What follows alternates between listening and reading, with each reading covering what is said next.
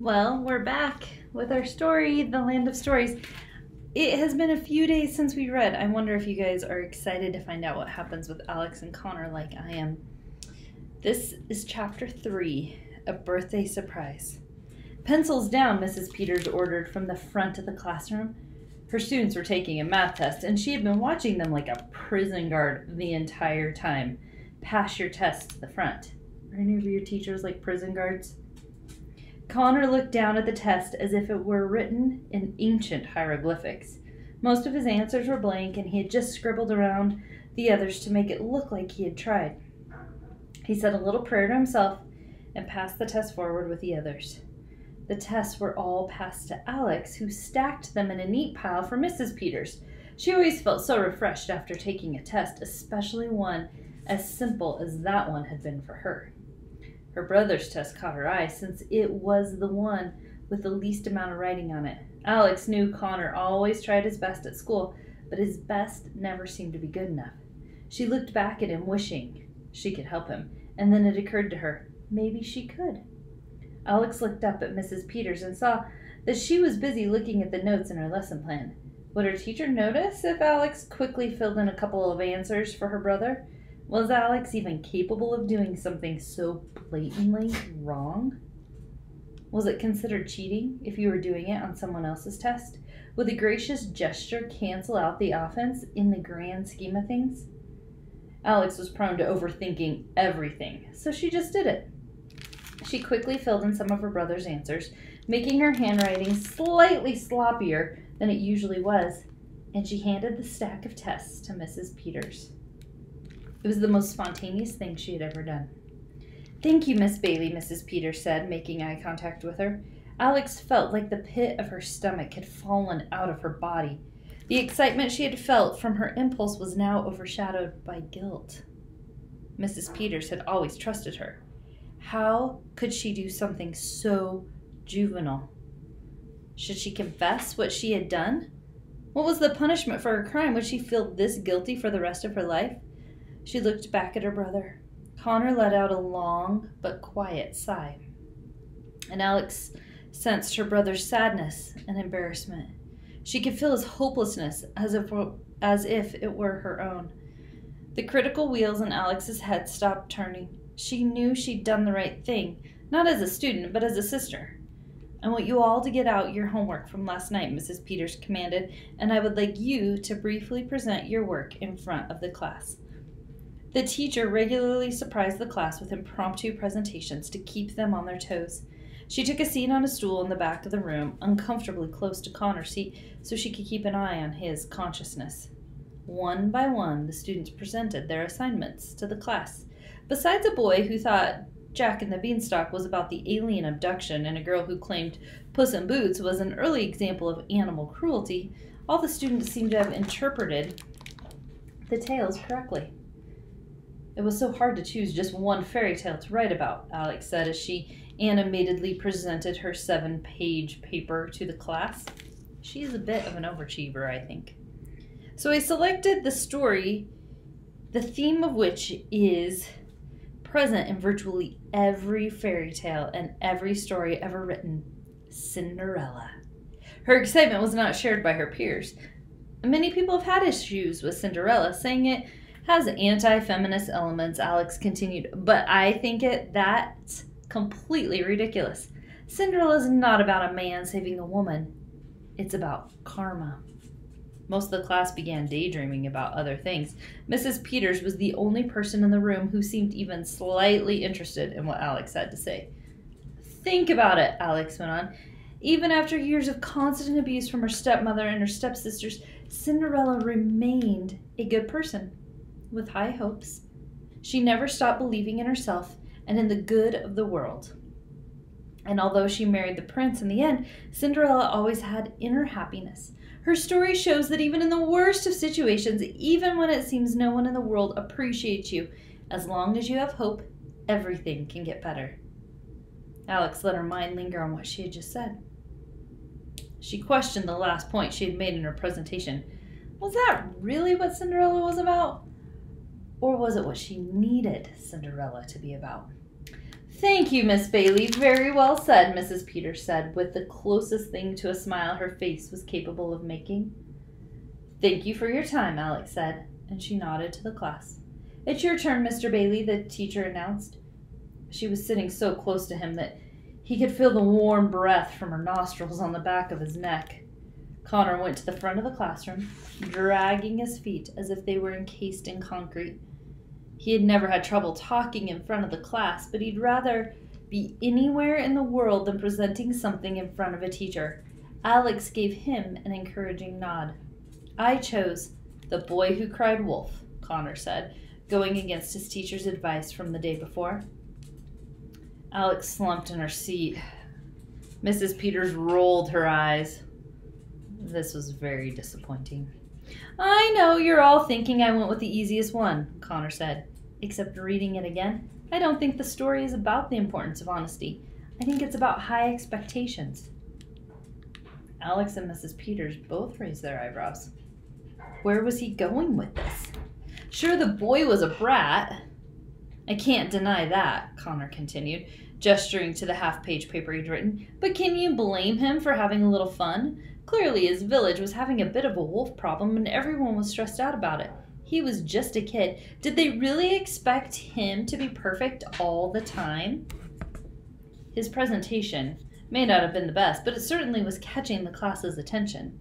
And it makes me wonder, why was no one watching this kid? Connor added.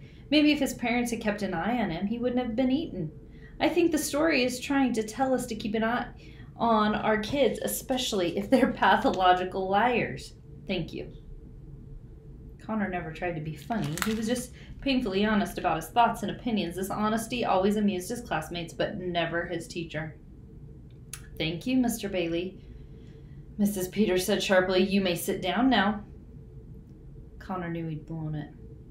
He took his seat, resuming his position under his teacher's cold stare and warm breath. Why did he even bother trying anymore? It wasn't the end of a school day unless Connor left feeling completely worthless. There was only one person who was capable of making him feel better when he felt this way. Connor only wished he were still around. Mr. Bailey always knew when his son needed to talk to him. It didn't have anything to do with observation or intuition, but with location. Occasionally, Mr. Bailey would get home from work and find his son sitting up in the oak tree in the front yard with a contemplative look on his face. Connor? Mr. Bailey would ask, approaching the tree. Is everything okay, bud? Uh-huh, Connor would mumble. Are you sure? Mr. Bailey would ask. Yep, Connor would say unconvincingly. He was as vocal about his troubles as his sister was, but you could see it in his face. Mr. Bailey would climb up the tree and have a seat on the branch next to his son and coax out what was troubling him. Are you sure you don't want to talk about it? Mr. Bailey would continue. Did something happen at school today? Connor would nod his head. I got a bad grade on a test, he admitted on one occasion. Did you study for it? His father asked. Yes, Connor said. I studied really hard, Dad, but it's just no use. I'll never be as smart as Alex. His cheeks turned bright red with embarrassment. Connor, let me fill you in on something that took me a long time to learn, Mr. Bailey said. The women in your life are always going to seem smarter. It's just the way it is. I've been married to your mother for 13 years and I still have trouble keeping up with her. You can't compare yourself to others. But I'm stupid, Dad, Connor said, his eyes filling with tears. I find that hard to believe, Mr. Bailey said. It takes intelligence to be funny and tell a good joke, and you're the funniest kid I know. Humor doesn't help with history or math, Connor said. It doesn't matter how hard I try in school, I'm always going to be the dumb kid in class. Connor's face went white and expressionless. He stared off into nothing, so ashamed of himself that it hurt. Luckily for him, Mr. Bailey had an encouraging story for every situation. Connor, have I ever told you the legend about the walking fish? Mr. Bailey asked him. He looked up at his father. The walking fish? Connor asked. Dad, no offense, but I don't think one of your stories is going to make me feel better this time. All right, suit yourself, Mr. Bailey said. A few moments passed, and Connor's curiosity got the best of him. Okay, you can tell me about the walking fish, Connor said. Mr. Bailey's eyes lit up as they always did just before he was about to tell a story. Connor could tell this is going to be a good one. Once upon a time, there was a large fish who lived in a lake by himself, Mr. Bailey told him. Every day the fish would watch longingly as a boy from the village nearby would play with all the horses and dogs and squirrels on land. Is a dog going to die in the story, Dad? Connor interrupted. You know I hate stories when dogs die. Well, let me finish, Mr. Bailey went on. One day, a fairy came to the lake and granted the fish a wish. That's random, Connor said. Why do fairies always just show up and do nice things for people they don't know? Employment obligation? Mr. Bailey shrugged. But for argument's sake, let's say she dropped her wand in the lake and the fish retrieved it and she offered him a wish as a thank you. Happy? That's better, Connor said. Go on. The fish predictably wished for legs so he could play with the boy from the village, Mr. Bailey said. So the fairy turned his fins into legs and he became the walking fish. That's weird, Connor said. Let me guess. The fish was so freaky looking the boy never wanted to play with him. Nope.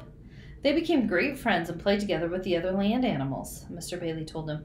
But one day the boy fell into the lake and couldn't swim. The walking fish tried to save him, but it was no use. He didn't have fins anymore. Sadly, the boy drowned. Connor's mouth hung open like a broken glove compartment. You see, if the fish had just stayed in the lake and not wished to be something else, he could have saved the boy's life, Mr. Bailey finished. Dad, that's a horrible story, he said. How does a boy live by a lake and not know how to swim? Dogs can swim. Couldn't one of them have saved him? Where was that fairy when the boy was drowning? I think you're missing the point of the story, Mr. Bailey said. Sometimes we forget about our own advantages because we focus on what we don't have. Just because you have to work a little harder at something, and that seems easier to others, doesn't mean you're without your own talents. Connor thought about this for a moment. I think I get it, Dad, he said. Mr. Bailey smiled at him. Now why don't we get down from this tree and I'll help you study for your next test. I told you, studying doesn't help, Connor said. I've tried and tried and tried. It never helps. Then we'll come up with our own way of studying, Mr. Bailey told him. We'll look at pictures of people in your history book and make up jokes about them so you'll remember their names. And we'll create funny scenarios to help you with all those math formulas. Connor slowly but surely nodded and agreed to it. Fine, he said with a half smile, but for future reference, I liked your story about the curvy tree much better. The walk home that day was very quiet. Alex could sense that her brother's presentation had left him a little tense. She tried breaking the silence every few steps with supportive comments, or at least she thought they were supportive. I thought you made a good point, she said sweetly. Granted, it's not a point I ever would have made. Thanks, Connor replied. She wasn't helping. You may have overanalyzed it, though, Alex said. I do it all the time.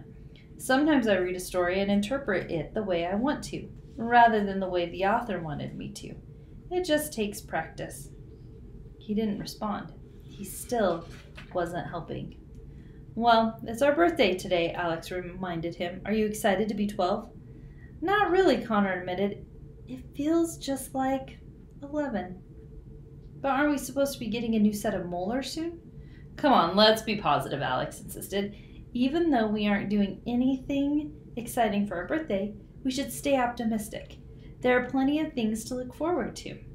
One more year until we'll be teenagers. I suppose, Connor said, only 4 more years left until we can drive. And 6 years until we can vote and go to college, Alex added.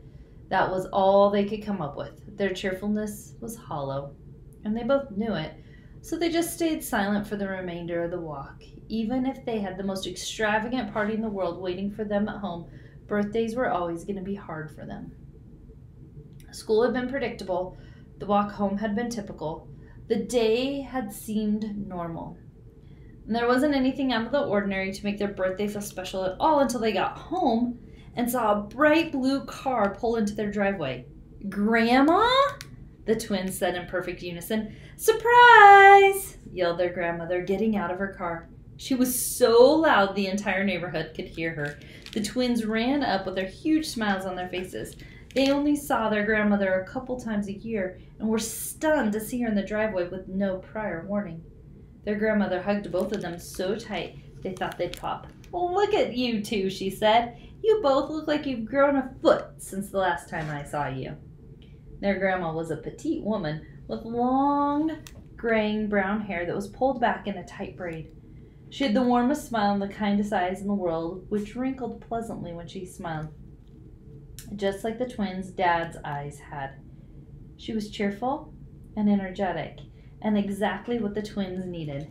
She always wore bright dresses and her signature shoes with white laces and brown heels. She was never more than a few feet away from her large green travel bag and blue purse, and although their grandfather had died many years before, she always wore her wedding ring. "We had no idea you were coming," Connor said. "It wouldn't be a surprise if you knew I was coming," Grandma said. "What are you doing here, Grandma?" Alex said. "Your mom called and asked me to stay with you while she went to work," Grandma told them. "I couldn't let you spend your birthday alone, could I? Thank goodness I was in the country."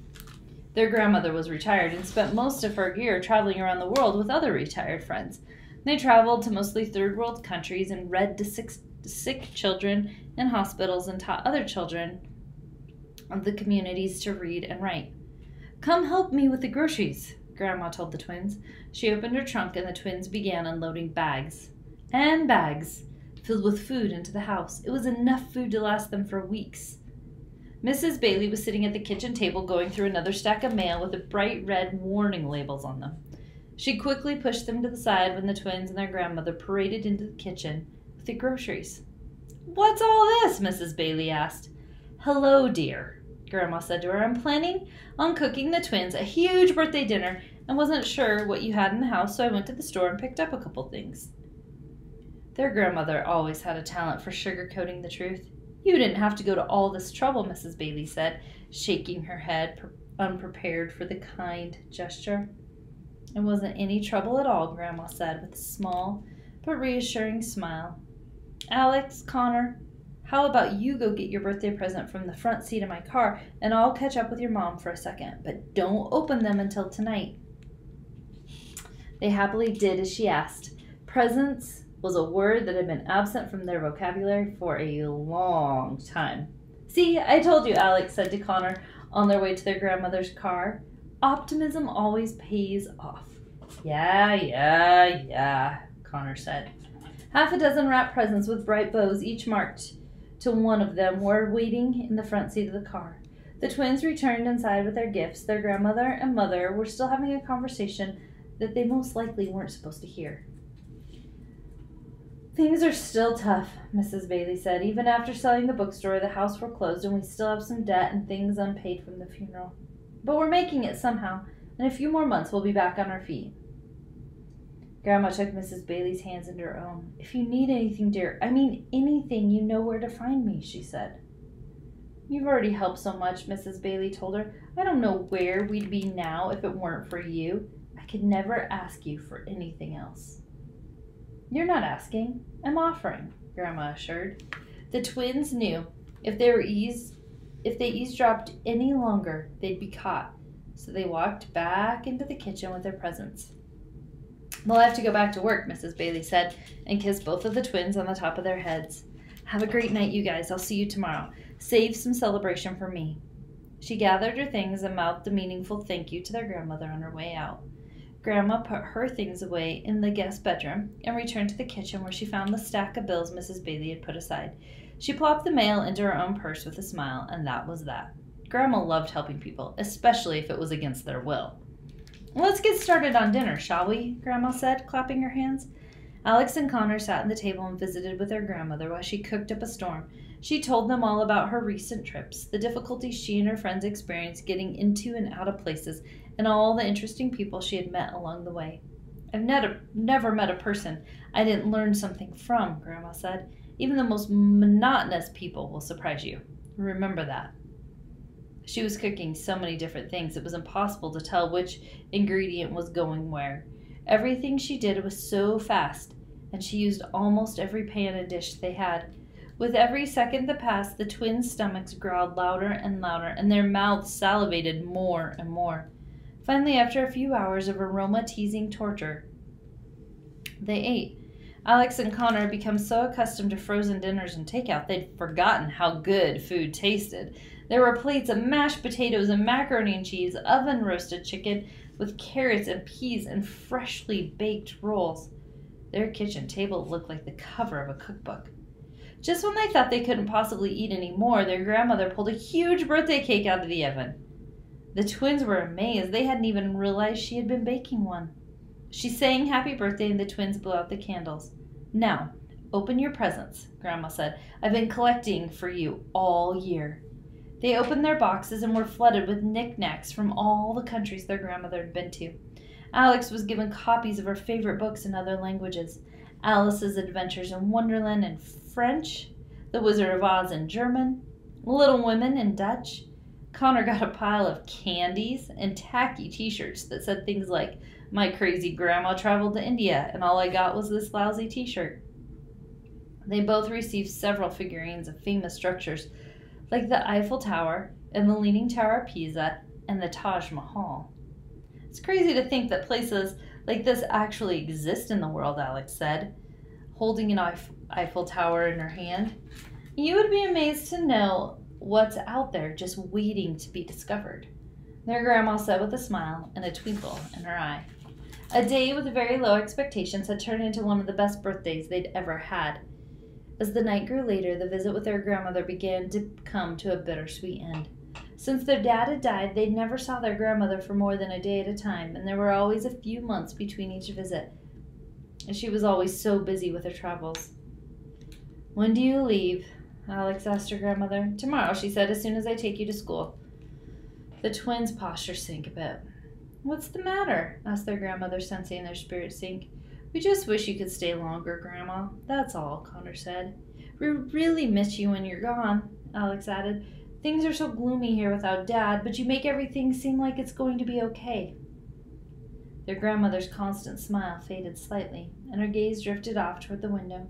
She stared blankly into the night sky and took a deep breath. "Oh, kiddos, if I could stay every day with you, I would." Grandma said longingly, perhaps more disheartened than she intended to show. "But sometimes life hands us certain responsibilities, not because we want them, but because we are meant to have them, and it's our duty to see to them. All I can ever think about is how much I miss you two and your dad when I'm away." It was hard for Alex and Connor to understand. Did she not want to travel as much as she did? Their grandmother looked back at them. Her eyes were bright with an idea. "I almost forgot. I have one more gift for you," Grandma said, and jumped up and skipped into the next room. She carried a huge old book with a dark emerald cover titled The Land of Stories in gold writing. Alex and Connor knew what the book was as soon as they saw it. If their childhood could be symbolized by an object, it was this book. "It's your old storybook," Alex proclaimed. "I haven't seen that in years." Their grandmother nodded. "It's very old and has been with our family for a long time. I take it with me everywhere I go and read it to the children in other countries, but now I want you two to have it." The twins were shocked by the gesture. "What?" Connor asked. "We can't take your book, Grandma. That's the Land of Stories. It's your book. It's always been so important to you." Their grandmother opened the book and flipped through the pages, the entire room filled with its musty paper aroma. "That's very true," said Grandma. "This book and I have spent a lot of time together over the years, but the best times were when I read it to you. So I'd like to pass it down to you. I don't need it anymore. I have all the stories memorized anyway." She handed it to them. Alex hesitated but finally accepted the book from her grandmother. It didn't feel right to take it. It was like receiving an heirloom from a relative who was still alive. Whenever you're feeling down on the days you miss your dad the most, or when you just wish I were here, all you have to do is open it up and we'll all be together in spirit reading along, Grandma told them. "Now it's getting late and you have school tomorrow. Let's get ready for bed." They did as she asked. Even though they were too old for it, their grandmother insisted on tucking them into their beds like old times. Alex took the Land of Stories with her to bed that night. She gently flipped through the old pages, being careful not to tear them. Seeing all the colorful illustrations of the places and characters again made her feel like she was reading an old scrapbook of sorts. She loved spending time reading about fairy tale characters more than anything. They always felt so real and accessible to her. They were the best friends she had ever had. I wish we got to choose which world we lived in, Alex said, running her fingers over the illustrations. They were so inviting. In her hands was a world unlike the one she lived in. It was a world unaltered by political corruption or technology, a world where good things came to good people, and a world she wanted to be a part of with all her being. Alex imagined what it would be like to be a character in her own fairy tale, the forest she'd run through, the castles she'd live in, and the creatures she'd befriend. Eventually, Alex's eyelids began to feel heavy. She closed the Land of Stories, placed it on her nightstand, clicked off her lamp, and began to drift off to sleep. She was just about to fade into unconsciousness when she heard a funny noise. A low humming sound filled the room. "What in the world?" Alex said to herself and opened her eyes to see what it was. She saw nothing. "That's strange," she said. She closed her eyes once more and began to drift back to sleep. The humming noise began to buzz through the room again. Alex sat up and looked around her room and finally found what was making the noise. It was coming from inside the Land of Stories on her nightstand, and to her amazement, the pages were unmistakably glowing. I have to sneak a peek. We're not going to read it, but the next chapter is called The Land of Stories, and look at that picture. Oh my goodness, you guys, I'm super excited to find out what happens next. Okay, here's your challenge for today. Their grandma brought them things from places like the Eiffel Tower, the Leaning Tower of Pisa, and the Taj Mahal. So my challenge for you is go look and see if you can find a picture of it, and then use Legos to build it. And then take a picture of what you build and post it as a comment on this on Facebook. And if you do that, then you can be entered into one of our drawings for summer reading. So I hope you guys are enjoying The Land of Stories. I am. I think that her book, do you think it looked like this? It said it was emerald green with gold lettering. I don't know. All right, you guys have a good day. Thanks for reading with me.